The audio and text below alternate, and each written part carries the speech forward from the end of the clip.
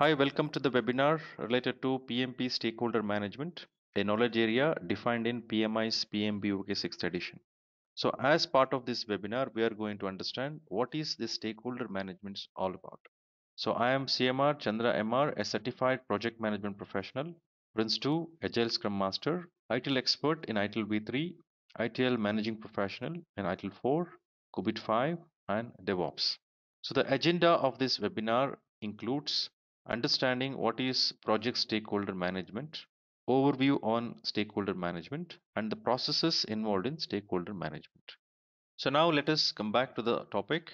So when I say stakeholder, we need to understand the dynamics associated with the stakeholder, who will become the stakeholder for a project, and why should we engage with the stakeholder, and why should we do whatever is required to be done with the stakeholder, which is very essential for us to look at it very carefully, because there will be stakeholders who are main decision makers who can entirely influence the project and make or break the project.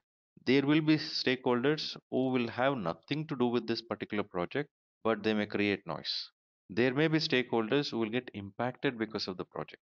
So likewise, with various different relationships, various different alignment, there will be stakeholders for every given project. So project stakeholder management needs to be understood in terms of what is this stakeholder management is all about. Why should I manage a stakeholder?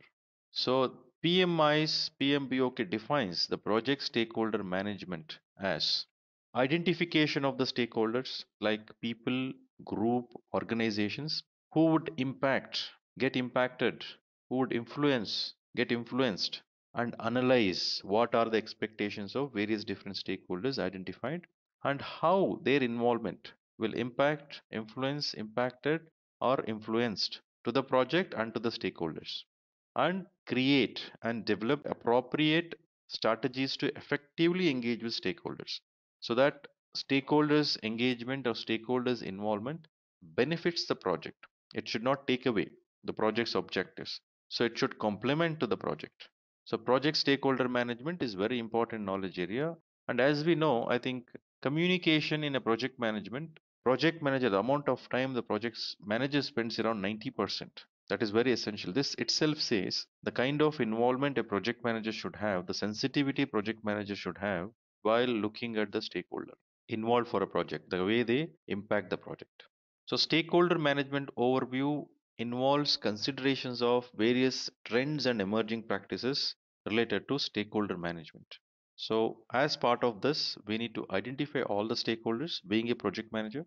So identification of all the stakeholder involves all those who are involved in the project, who are internal to the project, and who are external to the project, who doesn't involve in the project directly. So one has to identify all of those stakeholders. Then ensuring that all team members are involved in stakeholder engagement activities at various different levels and in various different capacities. So one has to review the stakeholder community regularly and the dynamics, the transactions associated with it. Then consulting with stakeholder, engaging with stakeholder is very essential. Then capturing the value of effective stakeholder engagement. So did we really create that value which is looked up to by a stakeholder, or is that creating that value what is expected? If I say customer as a stakeholder, the value associated with is different. If I say my team member is a stakeholder, the dynamics differs. If I say competition to an organization is a stakeholder, dynamics differs. The supplier or a partner with my organization and my project, dynamics differs. The family members of the people who are working in the project, the team members, dynamics differs. So there will be stakeholders where a project manager should engage, involve directly. There will be stakeholder where project manager need not involve directly to manage them. Maybe team members should involve. There will be stakeholders who anyone in the project team need not involve with those stakeholders. So likewise, understanding who are the stakeholders, how are they going to impact the project, how are they going to get impacted, influenced, and how are they going to influence, and what is the distance they have from the project to make any impact to the project or get impacted. So this visualization is important so that appropriate engagement can happen with the stakeholders so that required value can be created, project objectives can be achieved. So this involves the tailoring considerations like stakeholders diversity. When I say stakeholder diversity, already mentioned where exactly the stakeholder would exist. So every stakeholder comes up with a different background, different authority, different ability to influence, capabilities they come up with. So that diversity needs to be acknowledged first, understood. One cannot ignore it is very sensitive one. Then complexity of stakeholder relationship. The moment if I say stakeholder, obviously there's a lot of intellect, emotions which are involved. The swing in these aspects which happens regularly. So that is not visible directly. So one needs to be sensitive about it for a given context. Even though there is an engagement plan defined, there is some interpersonal skills required for the person who is engaging with the stakeholder. So accordingly, whenever there is an information need to be put, the message has to be put to someone. Having sensible to that scenario, that message has to be given. And also the relationship needs to be managed. Communication technology. So various communication technology today, every business organizations use, and project management or project environment also has it. So this also plays an important role. So a communication channel, a technology used to communication can also create noise.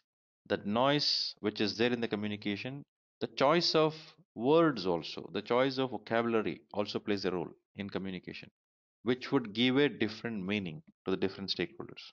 So when, for example, when I give a report, when I review, if I am doing that with the sponsor, I would give it a different template and different content which is presented certain way.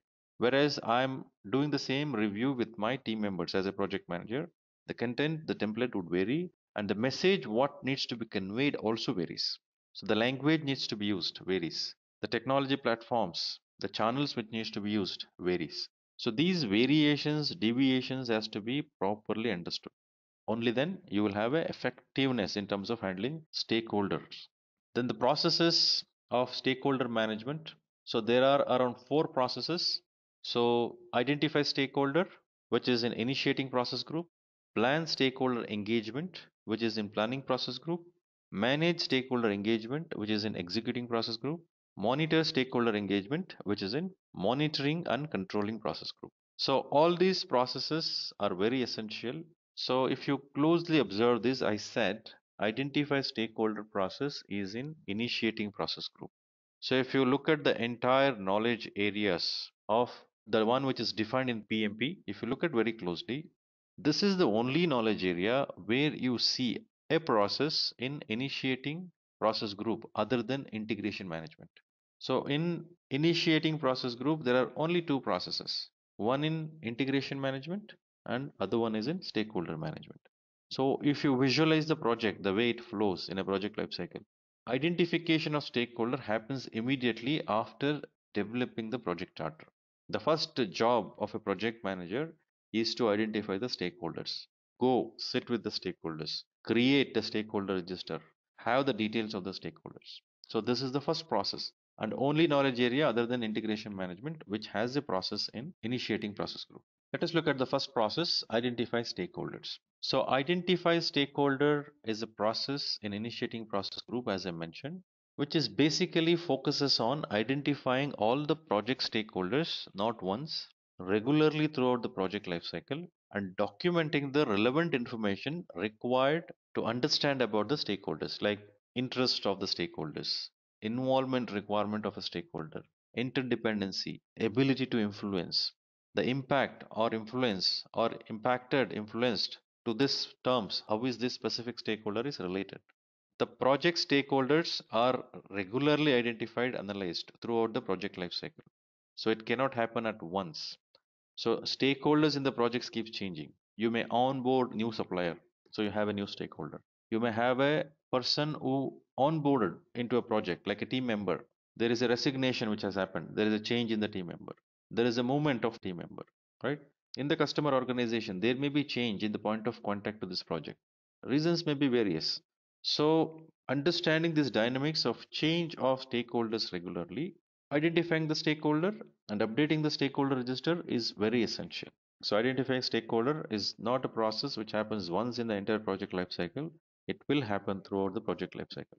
Inputs to this process involves project charter, business documents, project management plan, then project documents, agreements, enterprise environmental factors, and organization process assets.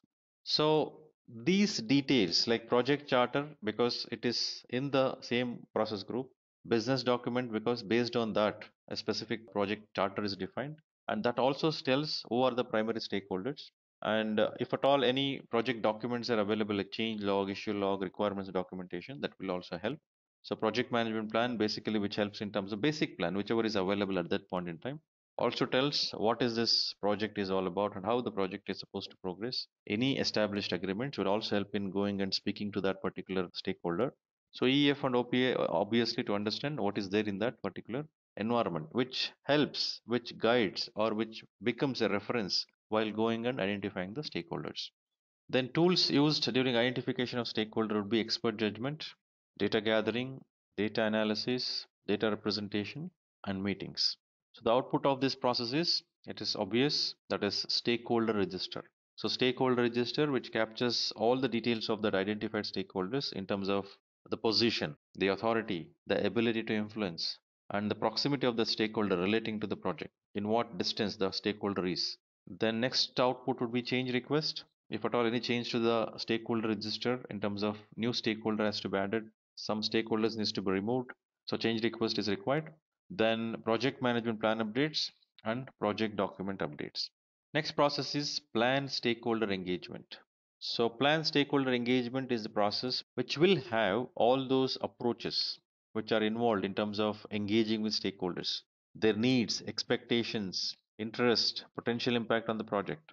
So this process is part of planning process group. So in this process, various approaches are curated in order to involve the stakeholders on the basis of their needs, interest, expectations, and impact and influence what they have into the project. So this is performed at the periodic intervals throughout the project life cycle. And whenever the new stakeholder is identified, so even then you need to understand, do this. How am I going to engage with this particular stakeholder? So the tools and techniques involved will be various. Like as I mentioned earlier, when a stakeholder involved and people are involved, it is very essential for us to have an appropriate engagement plan. So while having a engagement plan defined, so we need to consider certain things which are required to understand who is the stakeholder first. So accordingly, the input should be project charter, project management plan, project documents like we see assumptions log, change log, issue log, project schedule, risk register, stakeholder register. But one point I want to mention here, many times when I conduct training, especially in stakeholder management, I keep getting the question like, this process is in planning process group, but we are speaking about assumptions log, change log, issue log, which project manager refers throughout the project lifecycle. So how is that coming in? So we need to understand this process, including identify stakeholder process, doesn't happen only once in the particular project lifecycle. These are repetitive. As the particular stakeholder changes, update should happen to the stakeholder register. As you update to the stakeholder register, it is essential to create that plan, that engagement plan. So you are updating that plan as well. That happens throughout the project lifecycle. Maybe almost like you reach the end of the project, even then you may require to have a different stakeholders. So that is a continued exercise throughout the project lifecycle. Continually you need to update.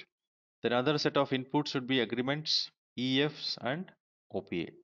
The tools and techniques used for plan stakeholder engagement process would be expert judgment, data gathering, data analysis, decision making, data representation, and meetings. The outputs of this process is quite obvious: stakeholder engagement plan, which will tell who is the stakeholder, what are the expectations, it will have the details. What are the engagement requirements? When should I meet? Why should I meet? What is the objective of engaging with the stakeholder?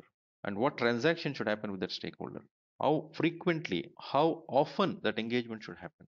That also needs to be addressed in stakeholder engagement plan.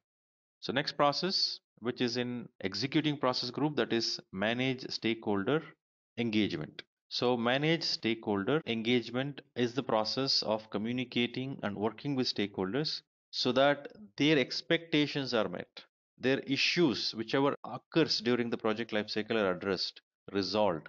Then involvement of the stakeholders will be according to such that organization or project is helped to accomplish the objective of the project. So they are in the complementing engagement. So various steps are taken for establishing that better communication and maintaining the good relationship with the stakeholders. So along with these, their concerns, their issues are addressed and appropriate stakeholders involvement is fostered as well. So it is performed throughout the project life cycle, as I mentioned. So this should help a project manager in terms of ensuring there is increased support from a particular stakeholder. Now we need to understand one thing. When I say manage stakeholder, when we identify stakeholder and when we plan for that engagement, we need to ensure the engagement happens accordingly. So if I assume a stakeholder who is high in terms of authority, the power, and has high interest in this project, now that particular stakeholder definitely is a decision maker for this project who can influence things. So we cannot ignore such stakeholders. One has to engage with the stakeholder very closely, update, review with them very closely. At the same time, certain stakeholders, what we think about, may be in different state altogether. So their active involvement may be required, but they are unaware of this project. So you may require to involve them, push them, pull them, whatever the approach you take, interpersonal skills which you have, interpersonal and team skills. You need to engage with them, create that awareness, and ensure they are in the project actively involved. So likewise, various different stakeholders who will have a different set of state of existence. When I say state of existence, they may be in the unaware state, they may be in the resistant state, they may be neutral, they may be supportive, they may be leading. So, whatever the state they are in, so you need to decide what state they are supposed to be in this project. What is the required state versus what is the state they are. So, this engagement should help in terms of pulling them back to the required one, required engagement or required state of existence for the stakeholder. A team member cannot be in a resistive state or unaware state. Definitely, team member should be in supportive, not in neutral as well. Supportive means the person should be doing the job. So those dynamics are associated with stakeholder, which needs to be understood very carefully. The inputs to this process involves project management plan, which is communication management plan, risk management plan, stakeholder management plan, and change management plan. Then project documents, which is change logs, issue logs, lessons learned register, stakeholder register, EF, and OPA. So culture plays a very important role when I say stakeholder within an organization. Now, the way the people, the stakeholders engage with themselves, the way they conduct themselves, the way they communicate among themselves, the way they treat themselves, all this plays very important role. So, being a project manager, being sensitive to this, so you may require to influence that culture which makes or which is required for a specific project's success. So you cannot just do away with that culture. You may require to influence those. So the tools used for this would be expert judgment, communication skills, interpersonal and team skills, ground rules which has to be set for certain transactions, and then meetings. Output involves change requests, project management plan updates, and project documents updates. So next process is monitor stakeholder engagement. So monitor stakeholder engagement is the process in monitoring and controlling process group, which is the process of monitoring project stakeholder relationship and tailoring strategies for engaging stakeholders through modification of engagement strategies and plans. So as part of this process, the relationships of project stakeholders are monitored and various strategies are tailored in order to engage with the stakeholder using engagement plans and strategies. The process is performed, has to be performed throughout the project life cycle, and this will help increasing the efficiency and effectiveness of the implied stakeholders engagement activities, which is a critical process. The success of a stakeholder engagement can ensure a success of project because there are decision makers, there are stakeholders who are doing activities in the project. Their active involvement is very essential for those stakeholders who needs to be involved. So understanding that is very essential. And accordingly, you have defined that engagement plan and you need to ensure it happens accordingly. The objectives are achieved. It's very essential. So inputs to this process should be project management plan, which involves resource management plan, communication management plan, stakeholder management plan, project documents like issue logs, lessons learned register, project communications, risk register, stakeholder register, work performance data, EF, and OPA. Then tools used as part of this process would be data analysis, communication skills, decision making, data representation, ground rules, and then meetings. Outputs of this process includes work performance information, change request, if at all any deviations found in terms of the way the engagement happened, the way the objectives are accomplished. Now, change request in stakeholder engagement. So, if you look at it very carefully, earlier in any knowledge area, when you speak in the entire framework, what we have discussed, whenever we say change request, we spoke about adding something, removing something, modifying something. But in this case, when we raise a change request, it also involves some approach what I have defined versus the approach with work. Am I required to update that also, which is a specific dynamics which involves here in especially stakeholder engagement. Then project management plan updates and project documents updates would be the outputs for monitor stakeholder engagement. So that's all about stakeholder management knowledge area defined in PMI's PMP, that is PMBOK. I think this will provide certain insight towards stakeholder engagement, but in real time, it is more than what is told here, which requires a lot of sensitivity, a lot of involvement, a lot of understanding of the dynamics of that environment. I hope this provided you certain insights which help you to understand what stakeholder management is all about. Thank you very much for being with us.